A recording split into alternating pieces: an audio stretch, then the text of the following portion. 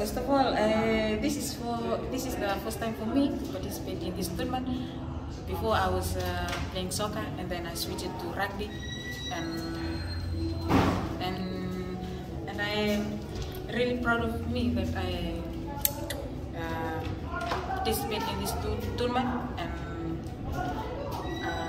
my family back at home, they supporting me, and my relatives, uncle and my auntie, they supporting me from schooling in Holy Family, and I finished my school in 2020 from 7, and that's it.